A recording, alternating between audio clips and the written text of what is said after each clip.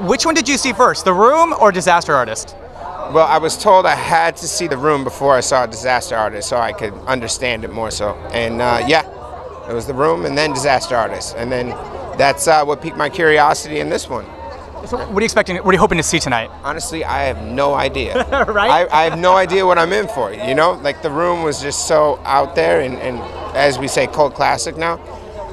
Who knows? It might hit it again. All right, so you're going to be in the new Gotti movie. Yes. Or what's your participation in it? Is it a role? Are you like behind the scenes? No, I'm a role. I play a boxer. I have a few scenes one-on-one with John Travolta. Great. Me and Gotti.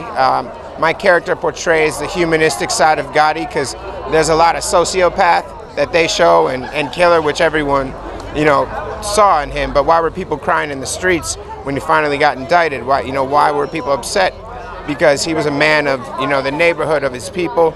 And so my character shows that as a prize fighter, he takes care of his people and, you'll see what happens. But So how's working with Travolta? Amazing. I mean, he's an icon, seriously.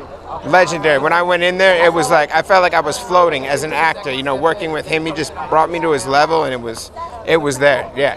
Definitely. Were you intimidated at all or no? You know what? I got prepped by the director. He gave me a little story that happened to him, Kevin Connolly, when he was working with Kevin's great, yeah. Working with Denzel Washington on a movie called John Q.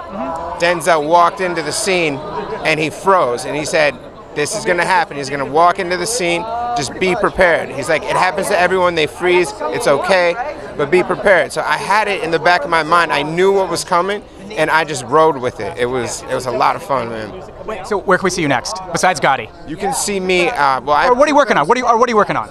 I have 2 films I'm producing and acting in. I just started a production company, actually, with a good friend who's here, somewhere over there. But yeah, so we're working on 2 films, feature films that we're producing.